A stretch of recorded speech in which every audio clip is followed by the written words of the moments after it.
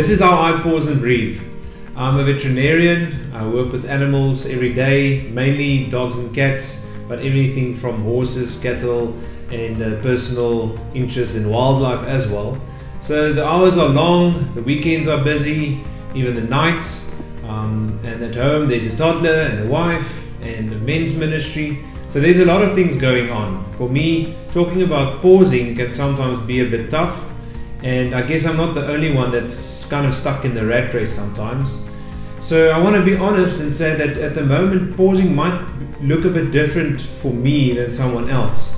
I want to encourage people out there who are also feeling a bit drained and just feeling like life is a roller coaster and non-stop, that you must continue to trust God that the season will change and that rest will come. But while you're in this season, like I am, it's important to find those moments to pause in between the busyness.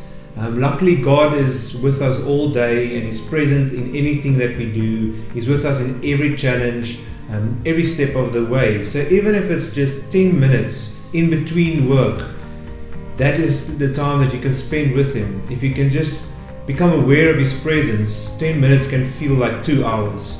And for me, that's when I'm driving out to see clients or to a meeting, or when I'm working out on a farm with wildlife or farm animals and in nature. Those moments are really energizing me and I can feel God's presence. And even at night when I'm sitting by my 2-year-old's bed waiting for her to fall asleep, I can feel His presence and it just gives me the energy to continue.